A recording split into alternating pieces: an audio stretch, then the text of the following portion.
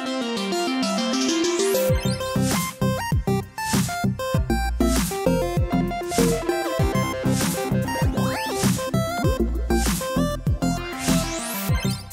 Throwdown, episode 147, Quantum Computing with Yonatan Cohen.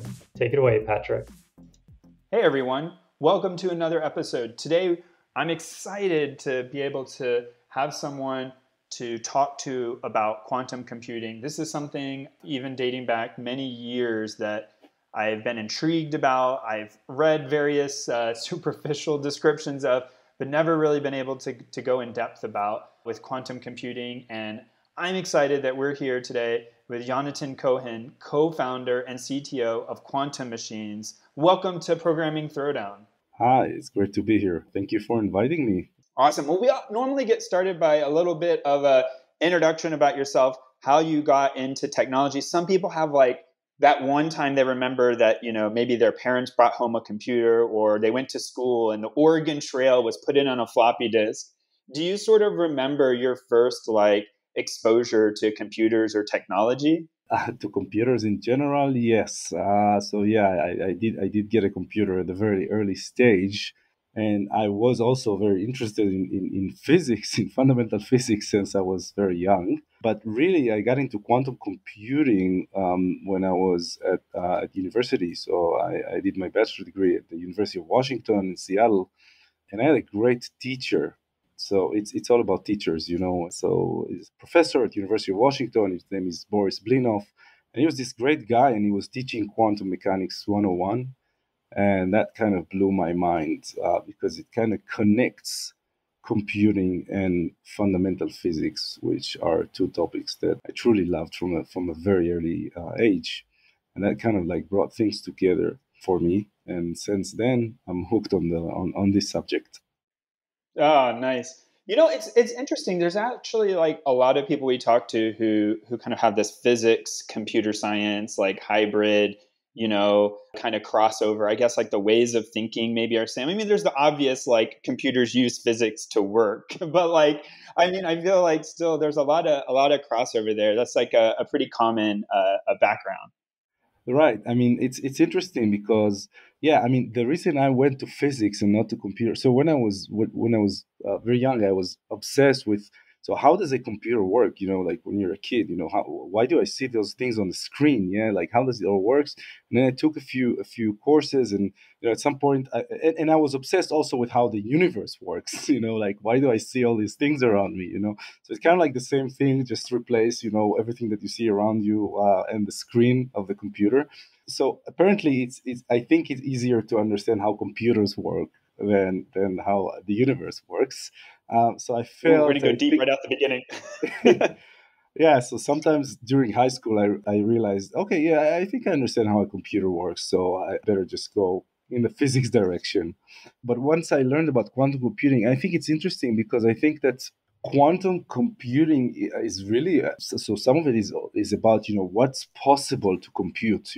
Is to compute with certain amount of time, a certain amount of resources. And that sort of goes back into the kind of fundamental how the universe works thing, for me. Oh man, are we going to ask that question? Are we all in a simulation? Are we headed to this? Point, we're just going to tee it up right at the beginning. For sure. I don't know if it's simulation, but you could view, the laws of physics as kind of some kind of a very sophisticated program, and you can ask what are the rules of programming. And these are the rules of physics, right? And quantum computing builds on that. And another interesting thing is that there are a lot of interesting thinkings right now, which might be the first applications of quantum computers as to how quantum computers can allow us also to understand deep concepts in physics. So now it's going back, the direction goes back, and maybe these computers can help us understand fundamental physics better. Wow. Oh, that's cool. Yeah, it's interesting sometimes how those things go in cycles and iterations, and sort of one helps the other helps back, and it's kind of fun that way to see those cycles happen. Yeah. Sorry to jump into the philosophy of quantum right away. Yeah. We're just gonna roll with it. So what I'm gonna say is I think a lot of people maybe have those questions that you're saying. Like I think, and a lot of people listening to this podcast are self-selecting as potentially the people who ask those questions. But I don't know that everyone pursues the answers with the same, sort of vigor, or you can't pursue every question you have equally, right? Like you would just get nowhere, just navel gaze, right? So like, but I think a lot of people have that. So how for you did you go from like probably a relatively common question of, why is my screen lighting up to, or how is my computer choosing these pixels to like, actually going in and starting to learn physics and quantum mechanics and then rolling that into choosing that to be a career? Do you feel like you sort of, was that an intentional thing? Did you sort of like fall into it? Was it just pursuit of those questions? Well, sort of. I mean, I believe that you kind of roll in life, so it wasn't really. I don't see it as a single choice, but I think things lead to one another. So I was very interested in physics. I went to study physics, and then once I was exposed, as I said, to quantum computing, I felt that this is really a way to look at fundamental physics in a kind of eye-opening way. But then I actually went and did my PhD, which was in condensed matter physics, which is related to quantum computing, but not exactly. And in parallel, at some point, I also, together with my partner, who was today the CEO of the company, we wanted to be entrepreneurs. So we felt like we got to understand that as well. How do you start a business around technology? And one thing led to another. And then, we realized that the only thing that we really know is quantum stuff. So that led to starting a company in quantum computing, and that's what really got me into choosing it as a career path. Wow, I feel like when most people say I'm going to make a startup, they mean like I'm going to make a website. Like I'm going to go and I'm going to download a lamp stack, and maybe even today I'll run it on an AWS. A lot easier today. And I again, a lot of people probably have that entrepreneurial. Maybe I could do this. Maybe I can make an app or a website. But you said, well, the thing that I know best, I'm going to go start a quantum computing like startup. Like I don't like help me understand that. That feels like such a big leap. Maybe like saying condensed matter physics as like a PhD. Maybe that's the thing I'm missing. I didn't go that route. But like help me understand, how does that, is that something you felt that there were like particular problems you knew that needed to be solved? Like how did you kind of decide that was going to be a successful endeavor? Well, it's an interesting story. So basically, it's never like a straight line, right? So we knew we wanted to start a company. In fact, we didn't start from quantum computing. To be honest, we had lots of ideas, machine learning, like the usual stuff, as you said. But at some point, well, we realized we realized two things. First of all, it was about 5 years ago when the quantum industry started to evolve. And then there were a few things that happened in the quantum community that kind of got us thinking, oh, well, quantum is really starting to happen. Something is happening. So, and really at the same time, we realized, hey, this is really the only thing that we know. Like we don't really know how to build the best website. That's never stopped anyone before. That's true. But yeah, we realized this is our expertise. We still didn't know what we wanted to do in quantum, and that's when we called our third co-founder, who's the chief engineer of the company, who did his postdoc at Yale University in one of the top quantum computing groups in the world. And that's when we kind of started sitting together, the three of us, and thinking, what do we want to do? So Nissim, who went to Yale, also was the first person in history actually to perform the first experiment that demonstrated what's called quantum error correction. So Nissim was the first author on a paper that is really one of the biggest milestones, I would say, I don't know, in the last, let's say, decade in the field, because quantum error correction is the kind of like mainstream way that the community believes that we should take in order to scale up quantum computers, build truly large-scale full-stack quantum computers. So Nissim did that, and then we were sitting together and thinking, what are we going to do? And some of the things that were required to do this experiment were things that we felt are really bottlenecking the field. That's what's called, so when you look at a quantum computer, it's built out of layers. There is the quantum hardware, and then there is the classical hardware that talks to the quantum hardware. And then there is the software.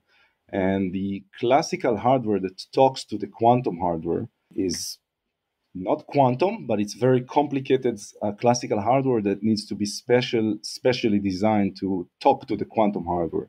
And we felt that everybody's working on the quantum hardware, but there are many bottlenecks, especially if we look at 2, 3, 5 years, 10 years from now, in this classical hardware, what's called the control system also. So we realized that's where we want to focus on, and that's what we did. Awesome. Maybe to roll it back a bit, I guess, like you're saying, I have this feeling too, not as being anywhere near the field, but the number of articles that make sort of mainstream media, so and so company has X number qubit new record, or had a quantum entanglement for X time, or all of these things I feel are coming out, more and more frequently, where people are beginning to say, hey, maybe we're on the cusp of this. I don't want to say like a revolution, but like this fundamental change where now it goes from an experiment to a practical, usable thing. And I'd love to get your thoughts on there, but maybe we cue them up for sort of later in the thing. But like maybe rolling it back to, kind of like the beginning, I think like people kind of understand, or maybe they do there was the ENIAC and there were the code breakers in World War II building what I would say leading up to where we are with the computer we're all using right now, the sort of classical computer. The architecture, I think the term would be the von Neumann machine, where you have like a CPU and it has registers and pulls from RAM and processes things in a pipeline. The thing that we all, learn to program when we go to school and learn computer science. But at that same time, like some of those things that unlocked that were coming out of the field of physics, things like vacuum tubes and transistors. And that was around the same time, I think, like when that quantum stuff, I guess for me, it's always those quotes back to Niels Bohr and Albert Einstein. Not that I know anything, but it's like, oh, God doesn't play dice with the universe, right? Like quantum mechanics has to be wrong. I think that might be a bit of a superficial take on his belief about that. But I mean, you hear those arguments about these people that today are sort of shortcut names for people who are smart, right? Einstein, Niels Bohr, like, these are like the father. Like, oh, these are just stereo archetypes of like geniuses, right? Creating these fields. But maybe kind of walk us how we got from like that there is some kind of physics that isn't classical or kind of Newtonian or relativistic like Einstein, but this quantum thing, and how it kind of ended up getting us to where we now kind of fuse these two together, quantum computing. That was a lot. Sorry. Yeah. No, I think that's one of the most interesting topics to talk about. I mean, so the history of this field is very interesting because, so as you said, I think that quantum mechanics was, developed pretty much during the same, several decades where the first concepts in computing were developed, and that was independent. And sometimes in the 80s, this concept started to come together, which I think is amazing. But if we go back to the beginning of quantum mechanics, so quantum mechanics, what it really tells us is that okay, so we have this what we thought the laws that we believe that the nature obeys. So call it, if we want to talk in programming language, then what can I program? What can I even program? What's possible? And then quantum mechanics basically expands that, expands it in ways that are a bit weird to grasp when you learn about it, but it actually expands it, I think, in a very elegant mathematical way that makes very complete mathematical structure, maybe more complete, in fact, than classical physics, even though there's still a lot to discover. And then so people, explore that for many years, while at the same time, kind of computers happened. And I think these two, so quantum mechanics, completely revolutionized how we think about nature, while classical computers completely revolutionized our day-to-day lives, right? And what we can do with nature, with the classical nature. And then sometimes in late 70s, beginning of 80s, some people started thinking, okay, these concepts, they're related in some sense. It came from several directions. One was, can I simulate a quantum system using classical computers? And that turns out to be very, very difficult. So if you're trying to simulate certain quantum mechanical systems, it just takes forever on a computer. So you ask, okay, so but so nature at least simulates itself very quickly. So why can't I do it with a computer? We have this concept of a Turing machine. That is a machine that's equivalent to all other computation machines, right? But no, I cannot do it with quantum mechanics. So immediately, well, not immediately, it required Richard Feynman, which is one of those people that sound like someone smart. And so he asked this question, okay, so we cannot simulate nature efficiently with classical computers, but he took the next step also, and he asked, so should we build a quantum system that can simulate nature for us? And that is sort of the first concept of a quantum computer. There was also Paul Bainoff that was giving talks about the computer as a physical system. Think about the computer as a physical system. What are the fundamental limitations of a computer in terms of generating heat? The fact that classical computers are irreversible. You cannot reverse the computation, while quantum mechanics is actually reversible. Everything that happens in quantum mechanics you can reverse. So all of these concepts sort of brought people to start thinking about, can we build a machine that is by nature quantum and is a general computation machine? And the first person to actually bring it down to the language of computer science, I think, was Eliezer Deutsch, who proved that there is a concept of a universal quantum computer that could basically simulate any other quantum system, just like kind of a Turing machine does to any other classical system, right? And that sort of just expands all these concepts. Wow, there's a great tour. There's a couple. I have a lot of questions, but I mean, I think no, that was awesome overview.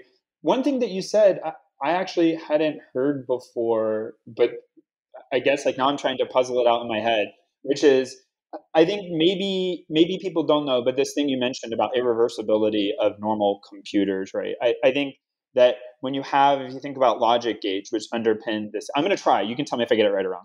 But have a CPU, and the CPU is composed of logic gates, and if you send 2 bits into an AND gate, you're an OR gate, 1 and 0, 1 and 1, 0 and 0, and then you get the truth table, what comes out the other side.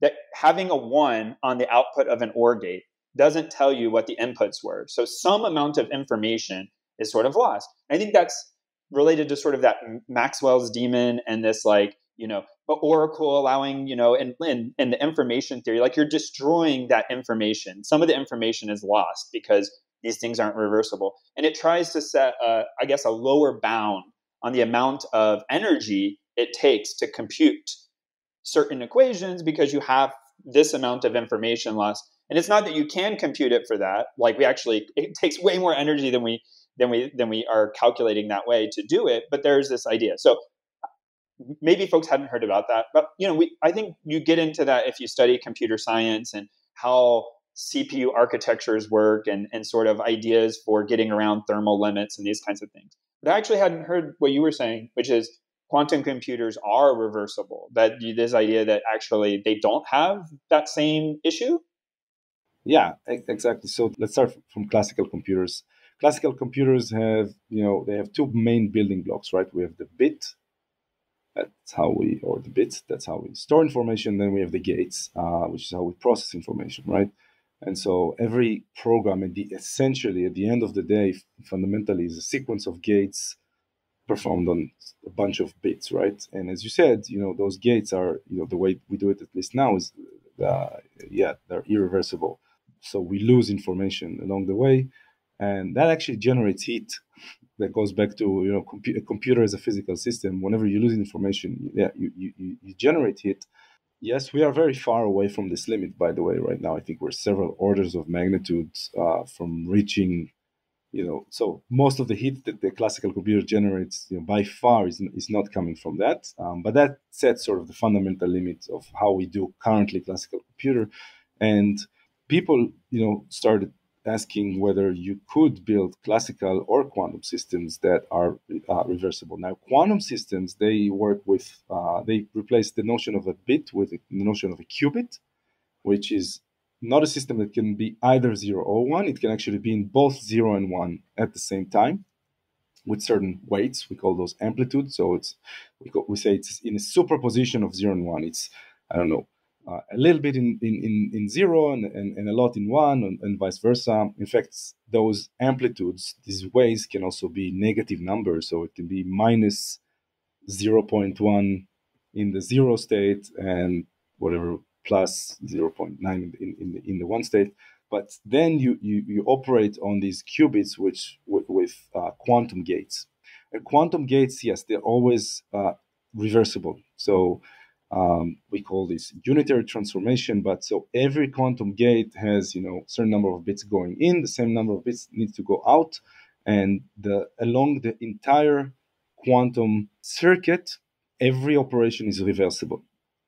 So, in fact, at the very beginning of the field, people asked this question of whether even a quantum computer could do everything that a classical computer can do because it's reversible.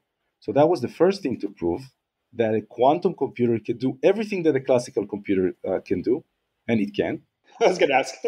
The answer is that yes, it can, which also shows you that you could build a reversible machine that's equivalent to a Turing machine. So you could do that, which is a great, I think, a very interesting concept by itself, unrelated to necessarily quantum computing.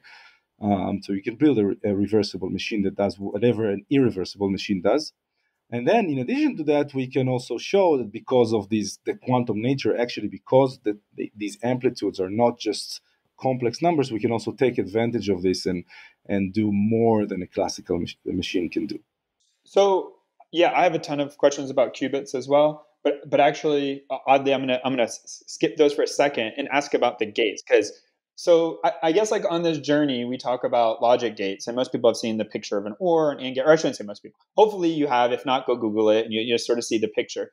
But it's also maybe 15 minutes you could explain someone like doped semiconductors in certain ways and have them reason through how like a higher voltage potential and a lower voltage potential and a third, and how a not works or how an or works or how an and works. So maybe people don't know that. I shouldn't assume, but I feel like that's readily accessible. Like I don't have a background in semiconductor physics, but like I have a rough working understanding as a practitioner in the field today that like there are these semiconductors and there's gates and they're doped and they're, how it would take me a long time, but you could sit down and sort of draw gates and figure it out and work your way through it. But when you say that you have a qubit in a superposition and then a quantum computer gate, I just don't even know. Like, is that it? What is that gate? Is it a physical thing? Is it semiconductor? Like, how? Like, what does that actually look like? Yeah, that's a great question. People don't talk about it enough, so it sounds like so it sounds inside a cloud of fog, but it's actually pretty straightforward. So the way it works, so okay, there are different implementations of qubits today, but most qubits are what I call stationary qubits. So this is a physical system that sits somewhere in space. It could be, for example, an ion or an atom that's trapped with laser beams.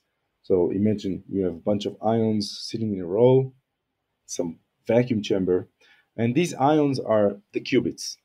Actually, what the 0 and 1 of the qubit are two orbitals in which the electron can be. So I don't know if you remember from high school chemistry, you have an atom, so inside you have an electron, and the electron can be, it circles around, but really it can sit on different orbitals, right? It can be on one orbital or the other, but it can also be in a superposition of those orbitals. So this is our qubit. Basically, we take two of these orbitals, and one of them is our 0 and one of them is our 1 state. Okay, so we have two states, and now, as you said, we want to start to apply gates to this system.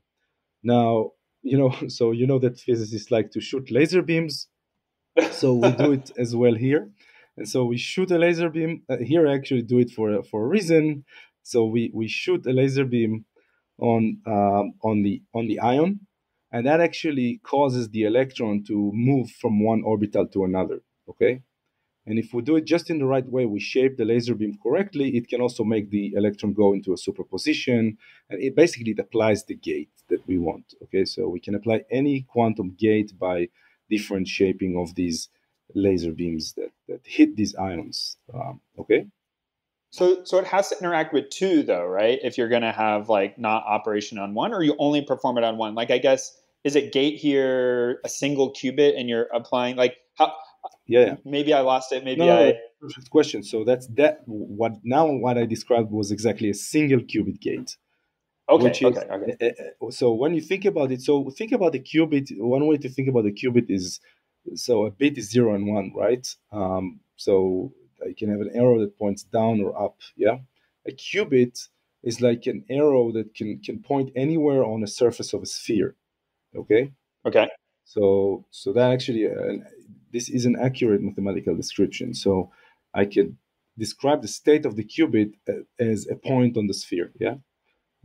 So as in contrast to the classical bit, where the only single bit gate that you can perform is a NOT gate, right? Just from 0 to 1 and 1 to 0. Yeah. A single qubit gate, we have basically infinite number of single qubit gates because we Oh, can perform, interesting. yeah. So we can perform any rotation on the surface of the sphere, right? So actually, the power of the laser beam, as well as the phase of the laser that we apply to to this qubit, to this electron inside the ion, that's going to determine how fast we are rotating around the sphere, and the phase will determine basically around which axis we're rotating. So then you can really create any rotation on the sphere. Oh, fascinating. Yeah. And this is just a single qubit gate. And of course, as you said, now I need to, okay, of course we want qubits to interact. We wanna this is one of the most important things in quantum, because we want to create entanglement. We want to have the entire system go into this like single quantum state. And for that we need two qubit gates. But that's, in term, it's a similar idea. You hit those ions with some laser beams and you bring them to interaction. So you have to have some physical mechanism in which they interact, but this physical mechanism depends, on external forces like these external magnetic fields, electromagnetic fields, and so on. And this was about ions, but I could do the same with superconducting qubits, which is another leading platform where you create a small circuit from superconducting material like aluminum, for instance. And when you cool it down to very low temperatures, it starts to behave quantum mechanically, and then you actually can create a system which is kind of like the ion. It's a circuit. It's a macroscopic circuit that we can fabricate on a chip, just like you fabricate transistors on a chip. You fabricate it on a chip, but it's like an artificial atom in the sense that it has those energy levels, quantum energy levels, just like the orbitals in the ion. And I could send a microwave. Now it's not a laser pulse, it's a microwave pulse because it's just different energies, but it's the same concept. Mm-hmm. I shoot a microwave pulse through a wire that's connected to this chip, and this microwave pulse basically hits those qubits, those superconducting qubits, and perform the gates. And I can perform two qubit gates, single qubit gates, and then I could create what's called a universal set of gates, which is a similar concept to the NAND gate in classical computing, which says that from a discrete number of quantum gates, I could actually create a universal quantum computer. Well, you just built them all for us. I mean, you said a lot of things that are pretty sophisticated. So I don't want to get there quite yet, but I'm seeing your setup about the control systems for this. Lasers and controlling phase and intensities, and I assume frequencies, and like I mean, I think we're gonna. I see where this is headed, but before we go there, you mentioned that there's sort of like superconducting, that there's ion, there's like different approaches. And it sounds like you're saying that it's not clear yet necessarily that one is better. Are there trade-offs that are being explored? Like one is better for this thing, the other is better for this, or it's just everybody's just in a race to build the first one that works? Yeah, exactly. I mean, we don't have kind of the silicon transistor yet of quantum. So there is a race now between many different kinds of qubits. I'd say there's at least 5, 6 leading candidates to be the kind of dominating qubit. So that's happening right now, and some of them have, yes, advantages in some areas, and some have advantages in other areas. So it's hard to say who's going to win this race. And there could be also combinations. So when you think about a modern computer, actually, there are many different ways in which we implement bits. So some implementations are better to create, a hard drive, and some implementations are better to create the bits that go into the CPU, and so on. So it could be that in the future, we're also going to see some hybrids, quantum computers that are based on different types of qubits. Yeah, I never thought about it that way, but I guess you're absolutely right. Like, an SSD or flash and DRAM and a computer all have like slightly different kind of mechanisms for representing like 0 or 1. So yeah, I guess from that standpoint, yeah, you're absolutely right. And they have trade-offs. It's not that only one is correct. There's a variety of reasons you may choose one or the other. Right. I can give you an example. For example, so a trap ion system is the lifetimes, or the time that the qubit can actually preserve quantum information are much longer than superconducting qubits. But superconducting qubits are much, much faster. So you can perform the gates about 3 orders of magnitude faster. So, so that's a huge advantage, right? Because I mean, okay, let's say, okay, so it's true that a quantum computer should be, at the end of the day, exponentially faster, and we don't care about those pre-factors. The theorists, they don't care about these pre-factors because it's not fundamentally a part of, whether it's in this computational class or another. But these pre-factors matter. Like if we build the first quantum computers that can actually do something useful, and it can do something that a classical computer does in 10 days, maybe it can do it in 1 day. So that's great. I solve a problem, 10 times faster, but that's on a superconducting qubit computer. On a trapped ion computer, it will take 1,000 days, right? So at least for the first, decade of the field, I think that this is going to be important. But then on the other end, as I said, so maybe some qubits are better for memory and some for computation and so on. I know you already kind of, I guess, seeded my thoughts there, but the error correcting, so everyone kind of knows, like in a normal, well, maybe not, I keep saying everyone knows. I feel like I have been, heard it over and over again in a normal computer, like, oh, you could have a cosmic ray comes in and strikes your memory and flips a bit. But we also know, like, electrostatic discharge, or, just like depending on time, something like DRAM needs to be refreshed, or you can have corruption. So I think we tend to not think about errors too much, except when your hard drive gets corrupted. But like you tend not to think about, I guess, errors too much, and it gets handled, and you learn about like CRC checks or hashes, things that are either tell you if there is a problem or tell you how to fix the problem. That's like kind of like the classical computer thing.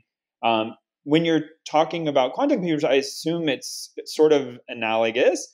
Is it like lifetime measured in units of time, or a number of operations? Like, what are the things that cause you to sort of, you talk about like very cold temperatures and high vacuums. So I start to think about things like, well, you can't really have it exactly pure. So there's always like something floating around, or you're not exactly cold enough. Is it just system things like that? Or is there like more fundamental things that are creeping in that cause you to kind of error out and not get the thing you thought you were going to get?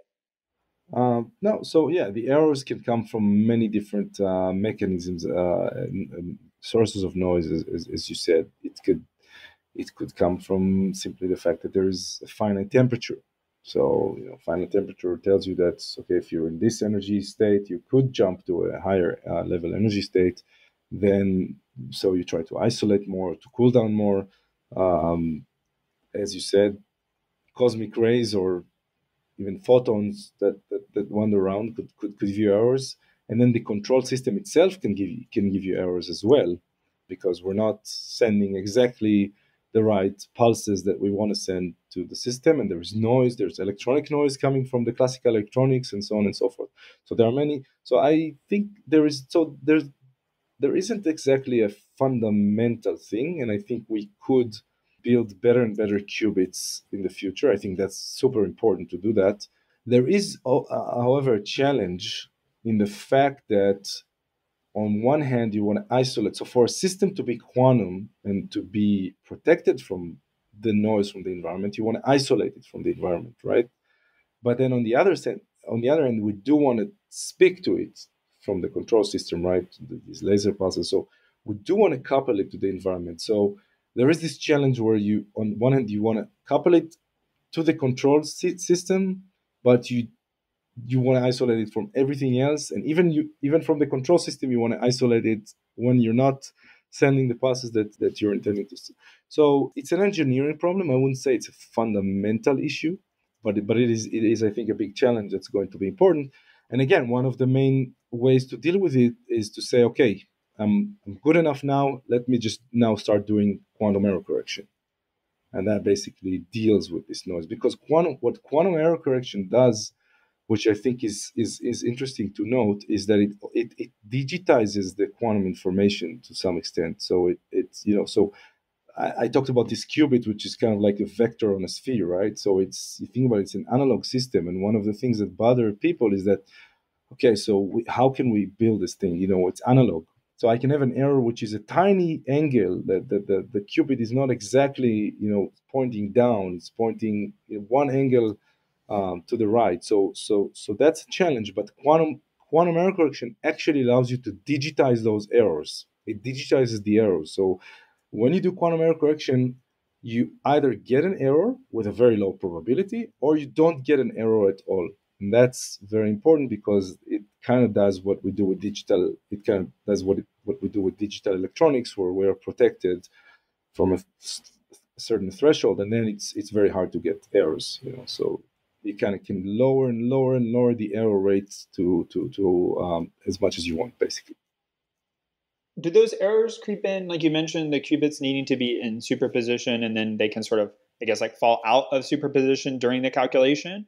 Or is it more, I don't know if that's the right analogy, but like a measurement thing? Just like when you take a measurement, there's some noise. And so if the thing isn't exactly where you thought it was, and there's just sort of measurement error, or is it, yes, all of the things?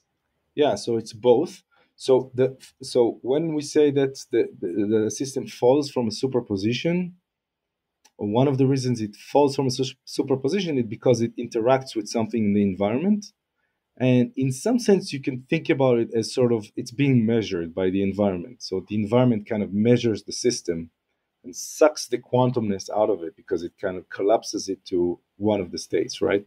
And we don't know to which one. I mean, if we could then measure the environment, maybe we know to which one, so we can fix it. But we don't. So whenever we get coupled to the environment, we kind of get measured by the environment, and that is one reason for the noise. Then you also have errors when you measure the system. Maybe you measure it in the wrong way. So these are called readout errors. So you get all kinds of errors you have to deal with. Yeah. So we've been talking about, like, I guess the fundamental, sort of like qubits and gates, and I'm not going to ask you to describe sort of like algorithms that you compose from those things, but they exist, as you mentioned. Like you've proven that you have the equivalent of like the fundamental one. So you could just, I guess, as a backstop, build like the naive old way of doing things in the new approach. But you also mentioned this sort of like trying to use them to do, I guess I would kind of take it as like fundamentally quantum approaches to solving problems.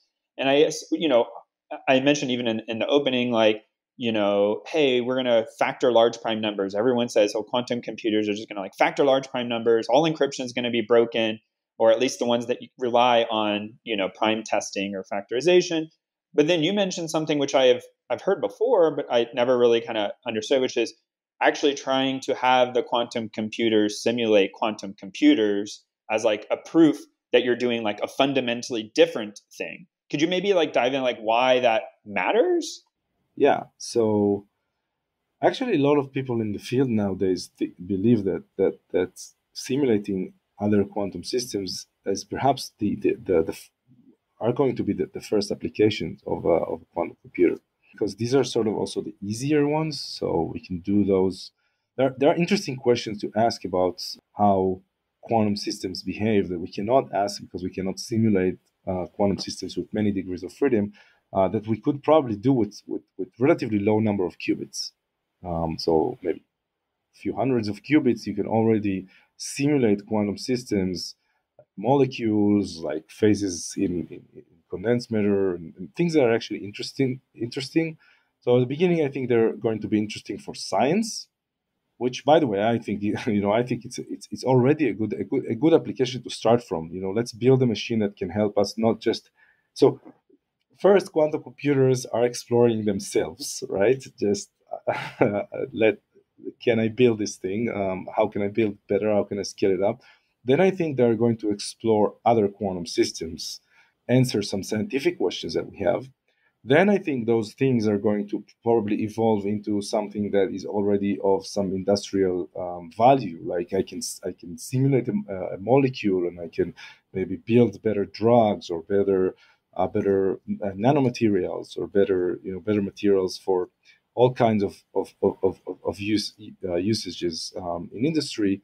And in parallel, there is then optimization problems that we hope to get some advantage from quantum computers. And I think those applications like breaking all encryption codes are a little bit more down the road. I think that they just require a lot of qubits and a lot of error corrected qubits. So some of those more, you know, near term quantum simulation applications, I think, also require less quantum error correction and maybe noisier qubits. So thank you. That's super eye opening. I guess I have fallen into this trap about like thinking of traveling salesman problem or NP complete problems in general and like quantum computers going and attacking, you know, all those things that are really hard for computers to do today and maybe opening up new avenues. But this thing you mentioned, I guess not my field, so I don't traditionally think about it as a computer field or my computer field, which is eye opening. Like how I guess if I elaborate a bit, like drug modeling or interaction, like how a molecule of a certain shape interacts in your body, is insanely hard on computers today. And in fact, like I guess looking at the whatever biotech startup failure rate, apparently if it was easy, they would be doing it, and so that it's not means it must be pretty hard. But you're kind of mentioning that it may be earlier in the quantum computer thing that you can begin to make progress against those sorts of things, which are not really even, I want to say solvable by computers, but not practically solvable by computers today. So they aren't even really, I don't know if they're used or not, but aren't sort of like using to sort of fundamentally solve the problem. And so now you're saying maybe quantum computers, things like materials and molecular interactions, those kind of things. That's actually that's encouraging because I always get sad. This thing you say like, oh, sure, you can solve a 10-bit, traveling salesman problem. So like that's like, it's not very long on my computer, even though it's slow, it doesn't matter. But you're mentioning, hey, that actually still could be very useful in a different domain. yeah, for sure, this is probably the first direction to explore. And these are things that So today, you look at high performance computers like supercomputers. A lot of what people are trying to do are things like that. So I think that's where we should look into. Yeah. So the thing with NP complete problems, by the way, so with NP complete problems, we don't think that quantum computers are going to give an exponential speed up. Okay, so for some of these NP complete problems, we know that quantum computers could give a speed up, but it's a quadratic speed up. Oh, This actually goes down to how quantum algorithms work and the fundamental. So if a quantum computer could just explore all of the different possibilities, like sometimes people describe it and say, okay, hey, here is the right path, then we can solve NP complete problems. But that's not the case because at the end of the quantum algorithm, you actually also end up with a superposition of all the results. And you don't want to measure, and you can measure only one, right? When we measure, we only measure one state. So in order to get advantage from a quantum system, you need to do more than just explore all the different possibilities at once. So and so that leads to the fact that when you have a problem that has completely no structure, which is the nature of these NP complete problems, then it's also very hard to get an advantage from a quantum computer. So we know we can get a quadratic speed up, which could be very, very useful if we had, millions of qubits that are error corrected and all that stuff. That could be amazing, practically getting a quadratic speed up for, AI right now, or this would have been amazing. So, but we're not there yet. So I think we are looking for some of those things in which you can get an exponential speed up, at least in the short term. And these and some of the interesting things, I think, have to do with simulating quantum systems, other quantum systems. I think I had fallen into that trap. I had heard, and I knew it was wrong, but I'd never heard like kind of why, which is that, yeah, you just put it in the superposition, you run the traveling salesman program, and in parallel, it parallelizes the entire algorithm, and then out the other end, pops the shortest path. But I think this thing you're pointing out, I guess I don't, maybe I missed it, but it feels like it helps, is like you can run all of those things in parallel, but then at the other end, when you go to try to find out your answer, you end up kind of back in the same problem, which is you have to keep rerunning it and keep like looking at it, and you sort of like do it, but then you have to undo it by like, it's not in a form that you wanted. It is not in the sort of Right, like normal exactly. algorithm output. Exactly. So the only way that you can actually get something from the fact that you're running all of those things in parallel is if they form what we call interference. And that's where I go back to what I said. It's very important that these amplitudes, so each path that you go has these weights, right? Like so you think about it as probability, but it's not really a probability. It's what we call probability amplitude. It's this kind of like square root of probability. It's a complex number.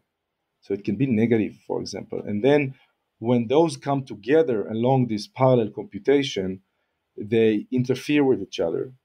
So that at the end, the result that you get at the end is a result of this massive interference. And if you could build the algorithm in such a way that all the wrong paths leading to the wrong computational results cancel one another, yes, it's kind of like waves in the ocean. They can flatten one another, while the path leading to the right computational result amplify one another. Then you get a speed up. This is actually how the only way we could discover quantum mechanics, right? Because we always measure at the end. So how do we know that quantum systems behave quantum, to begin with? It's because we can do, probably you've heard like the double slit experiments and things like that, where you create this interference, and that's how we know that the electron went into two slits at the same time, and so on and so forth. So yeah. Yeah, that on that one, I mean, that's a fascinating, like, not knowing anything but armchair following the kind of drama every time there's a press release from, I won't name companies, but like X company has a quantum computer that did Y thing. And then you see, on the nerdy like Hacker News or whatever, Scott Aronson's blog says like, yeah, BS, like that guy, we actually can't prove that what they did, like you could have done it classically. Like we don't know. And it's like, what, how do you have this existential crisis that like, you have this thing you're claiming as a quantum computer. You lower all these lasers into a giant liquid nitrogen, but I don't even know it's liquid nitrogen. This giant like bath of super cool, stuff, and you run this thing, and then you don't know at the end if what you did was even the thing you attempted to do. Like it's sort of this funny, like in my head, I always like, oh man, I guess I don't know enough to know, but it's a sort of a Schadenfreude, I guess, to watch other people struggle with that. Yeah. No, and I think it's very important to clarify. It's very important for the field to clarify, that there are many things that quantum computers would not be able to do. Okay, or at least that we cannot prove. It's great by itself. We're trying to build a machine that nobody built before, and that we know can do certain things faster than classical computers, which is the craziest machine that we've built so far, right? There's like trillions of dollars that went into the development of classical computers. I think it makes sense that we will build this machine and we will test it and we will see what it can do and what it cannot do. And we know certain algorithms, like Shor algorithm, that can do stuff. But so why do we need more than that? Like, why do we need to generate a hype that is based on grounded enough? I think that we have all the right reasons to get funding to build these machines, right? Yeah, I won't claim to know the trade-offs of marketing, but I hear you. As like an engineer, I Yes. say the same thing. Like, why can't we just say truthfully the thing it does? Like, it's just pretty amazing. So we kind of talked about like a lot of really, really, really low level stuff and some of these bigger questions. And then I know we're talking about like algorithmic design, right? So people thinking, as you mentioned, like these things are amplitudes, trying to design them to cancel out. Like, are there people who have, I don't know, like the equivalent of computer science jobs today, like working in these algorithms or programming these things? Or is it's still too early? Like, are people working at that high level? And what does that kind of look like? What does it mean to kind of like program quantum computers today? Yeah, so there are people working on it, but not enough, I would say, and I think that's actually one thing that I hope would change. But the reasons are clear. First of all, it's very hard to come up with a quantum algorithm that actually solves something faster than a classical computer on a fundamental level. Like solves it exponentially or even quadratically faster than a classical computer. That's a very hard problem, and many very smart people tried, and we have you know some examples, but very important examples. I mean, if you if you break the RSA tomorrow, it's huge, but it's very hard to find new ones. The other reason why I think that not enough people are trying is because we don't have the machines. Yeah, so it's so it's a different thing. Like think about classical computers. Like think about like the you think classical computers now are what, like, I don't know, so many years, so many decades exist, and still people come up with new paradigms in not just programming but algorithms. So there are still new types of algorithms. There are new types of heuristics. There is all kinds of stuff that people come up with, but they have a big advantage. They could just try it out on the computer and see if it works, right? And it's a game changer. So that's why I think that to really have enough people trying to program new algorithms, I think that we do need more quantum computers, which is another challenge to build those things. Yeah. So in the historical context, like you can kind of go back and read the Charles Babbage, Ada Lovelace talking about the differential engine and Ada, kind of figuring out programming of these analytical engines and trying to kind of work that out. You can talk about the ENIAC computer, or the early computers, cracking the Enigma or ENIAC, these kind of things. Like on the spectrum of like, hey, we have a theoretical thing and people are thinking, I don't want to say mathematically, but abstractly about these algorithms. So we mentioned things like Shor's algorithm or Grover's algorithm, these things that people had even before maybe the hardware was there to even try them, up to programming languages are invented. And then, as you mentioned, we keep iterating the ideas, frameworks and programming languages and paradigms and, functional versus object oriented. Like we still haven't figured out what we're doing today by any means, but there's been this sort of explosion of approaches on that same, I don't know that it maps, but in that same kind of like context, where would you say like quantum computers lay today? Like there are some, you could run some algorithms on them, but like maybe they're, like you said, not universally accessible. Where do you feel like we are on that kind of like spectrum? Not at the very very beginning. So that was during the 90s. People had to think about these quantum algorithms completely detached from hardware. So now there are quantum computers and people can access them and you can program, but it's still very small scale. So I think that it's still hard to do that if they don't get enough, and there's a lot of noise, so you don't get the right answer. And so I think we're very early, but I think yes, I think that's why it's great that we start having those quantum cloud computing services that people can log in and can try. It's not that tomorrow, you're going to have like 10 million programmers, trying to develop new algorithms, but I think it will increase the number of people who are trying, and it helps, educating people about this. So then you kind of start having more and more people going into this field. But I think this is very early stage. Yeah. So I have seen those before. Log on and submit your job, and does it actually run on a quantum computer, or is it like a VM? Like you're running on the like simulation of the quantum computer, slower, but like the results should be the same. No, you can run today on a real quantum computer. So you can do that using AWS Bracket. That's their quantum computing service. IBM Quantum, Azure has quantum service. So in all of them, you can run either on a simulator or on a real machine. So you could run on a real machine as well. And then you can compare what you get with a real machine and a simulator, and you can see the noise level. And yeah, it's great. See how good the simulator is. So I think we set up this sandwich, like, a bunch of low level stuff, a little bit of the high level algorithm stuff. And then if I sort of listen to what you were saying in the beginning about where you guys kind of set up, it sort of feels like it lies in the middle there. Like the practicalness of like not figuring out the next best substance for a qubit didn't sound like, although maybe you can tell me I'm wrong. And maybe not the like, application layer stuff, actually, sort of writing those algorithms, but kind of laying in the middle. Do I kind of have the picture right? And like, what does that work end up looking like?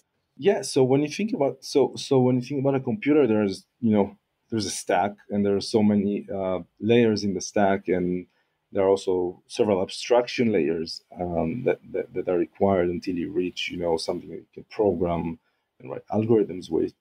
And so quantum machines we are in those middle layers, the control layers, both hardware and control software. So the control hardware is the thing that's basically orchestrates during the runtime of the program. It orchestrates the algorithm. So that's the thing that actually runs the quantum algorithm in real time, right? Because it sequences the pulses that you send to the to the QPU. So you can kind of think about the QPU, think about it as the ALU in your CPU, but you need to send it all the commands and you need to do it in the right sequence. And in fact, with quantum, because of the noise, you need to do it with the right timing as well, which is something that you don't think about in classical because there is no noise. If you push me more into this direction, we can talk about the existence of time, but I don't know if we have time for that. That's awesome.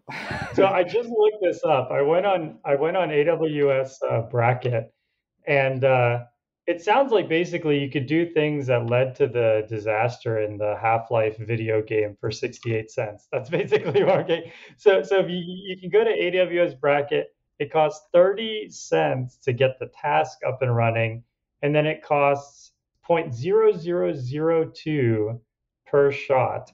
And in their example, that's in dollars. Their example is example two here. A researcher runs a quantum annealing program, which is I'm pretty sure what created the head crabs in Half-Life 1, on a D-Wave Advantage quantum computer in Oregon, and it cost them 68 cents. So it's just absolutely amazing that you can just do this. So folks at home, get a quantum program and spend 68 cents doing this. If nothing else, you could tell your friends. It's pretty amazing. Yeah, it is. It is, I think, very cool and pretty amazing indeed. So yeah, so going back to that control layer, so it really is the part that runs the entire quantum algorithm and sequences it. And on top of that, and so it has to have also a programming interface, which is kind of like, when you think about it, the assembly level language of the quantum computer, right? And that's what we do. So we make the control system. It's classical hardware that in which we have actually designed a new type of processor, and not a quantum processor, a classical processor that gets these instructions from us, this low level quantum instructions, and then it runs the entire program on the QPU, on the quantum processor, against the quantum processor, right? So it's yeah. And then on top of that, then you have all the control software stuff, because these assembly level language that I mentioned, it's talking in the language of pulses. Send this pulse to this qubit, send that pulse, change the frequency of this pulse, change the amplitude of that pulse. But we want to get to the gates, right? We want to get to program gates and algorithms. So you need to have another layer, which is called the control software layer, in which you run a bunch of complicated calibrations. So it's a graph of complicated calibrations that run programs on the control hardware and the quantum processor in order to calibrate what are the parameters of the system, or how do I perform a gate, and so on. And once you calibrated those gates, then you can create a compiler that compiles from the gate level languages down to the pulse level and down to the machine. So if I hazard a guess that the timing and such is pretty complicated. So QPU probably, are you guys using like FPGAs? Or are you like doing ASIC tape outs? Like how, or if you can't share, that's fine. You can hand wave and say black box, like that's acceptable as well. Like I imagine you mentioned microwaves before. These things, like the time scales need to be very well timed, very precise. Is that roughly the kind of stuff you guys are talking about, as opposed to DSPs? So right now we're using FPGAs to implement what I call the pulse processor. So again, that component that receives the instructions and runs them. And so currently we're implementing it with FPGAs, the biggest FPGAs in the market, and it's a bunch of FPGAs. If you want to control a relatively large QPU with tens of qubits, you would need many FPGAs. So at some point, the field will go to a dedicated ASIC to do the quantum control. Currently, it's still in the relatively early stages, where you want to get the flexibility and you want to change stuff as you go, and so you do that with FPGAs. Yeah, absolutely. Yeah.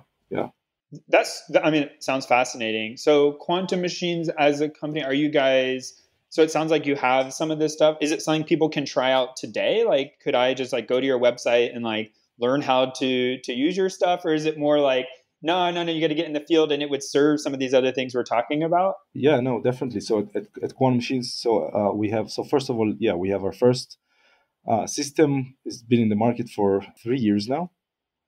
Our uniqueness, by the way, our uniqueness is that our pulse processor actually is not just running quantum operations, it's running also classical operations, and it's running, so it brings, it, it integrates classical processing into the heart of the quantum control layer. It allows you to program in a single code, which is our programming language, Qua, allows you to program the classical operations and the quantum operations, which are the pulses and measurements, in order to integrate between them. So, for example, when you try to do quantum error correction, you need to measure stuff, you need to measure your qubits during the runtime, and you need to process them classically and respond to that again with the next gates or pulses. So to do that, Oh, it's like path dependent. Yeah, I see. yes, you need to have feedback. So you need to have very fast real-time feedback between, sending quantum instructions, which are the pulses, measuring your qubits, which is measuring signals coming back from the QPU, processing them, doing classical processing on them, which again you want the programmer to do from the programming environment, and then the algorithm needs to understand in real time that it has to respond with the right pulse to correct an error, for example. Oh, so when you say like controls, you mean like even control loops. So you're like controlling the Yes. computer, but then also control, like it's controls all the way down. I think I see what you're meaning now. Yeah, we're running the entire sequence. So, for example, if I want to loop over a gate, I want to send gate 500 times. I write a for loop, to run this gate for 500 times. But what if I want to measure a qubit, and based on the measurement, I want to branch. So I want to say, so this is called mid-circuit Oh. measurements that affect the quantum circuit itself. And this is so we are the first to introduce such features into a commercial control system that allows, for example, mid-circuit measurements and branching of the algorithm. So if statement, like when you think about it, an if statement is it's the basic thing, right? Like if x equals 0, do that. If not, do something else. That did not exist and still doesn't exist in most quantum computers today. That you cannot measure qubits and based on the results decide what you're doing next. That has to be done in the classical control system, right? Because that's the thing that measures and branches the Yeah, you sequence. decide the next pulses. Yeah. Right. So that's what we do. That's Yeah. that's our the key stuff that we do. And we've been selling. We have over 200 customers around the world, which so we are over 130 people in the company. So yeah, it's great to be in a company that's really in the action, of everything that's happening today. So we're not sitting developing something that's going to be used in 10 years. We're really working with our customers very intensively. Are you looking for interns, full-time people? Like, is it, I mean, how is Quantum Machines as a company to work for? I mean, this technology, I could go on like way, way longer. I have a lot more Yep. questions, but I tried to be considerate here. But, are you guys, enjoying the place to work? People are liking it. You're hiring. What is it kind of like as a company culture? So quantum machines, I think it's a fun place to come work at. We have people all around the world. Actually, we have people in the U.S., in Europe, and in Israel. So we're based in Israel, but we have people in U.S., Europe, Canada, and yeah, we are looking for both interns as well as full-time employees. We're looking for great software engineers. I know that this podcast is being listened by top-notch software people. So I think that's yeah. I mean, and I'm excited to talk here because I mean I think that we really need great people, software also hardware people that are not necessarily coming from quantum, but actually bringing their expertise into the field.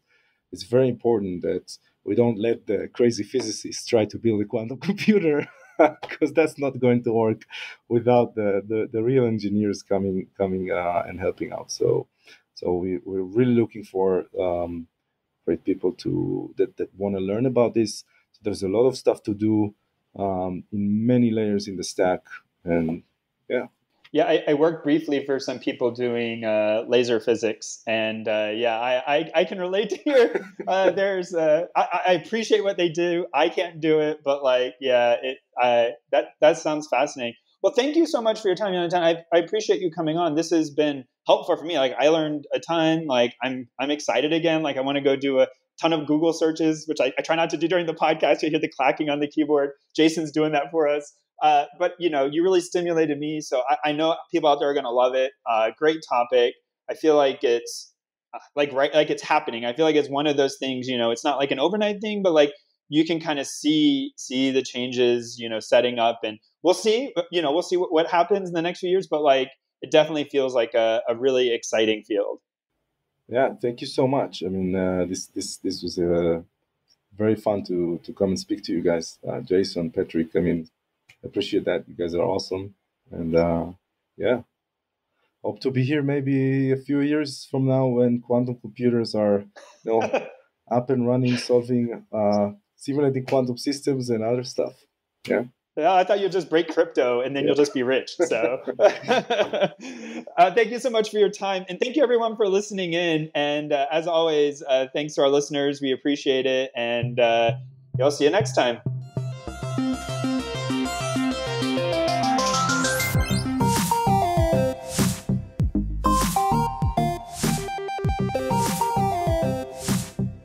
Music by Eric Barndollar.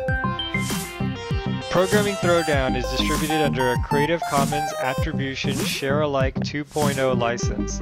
You're free to share, copy, distribute, transmit the work, to remix, adapt the work, but you must provide attribution to Patrick and I, and share alike in kind.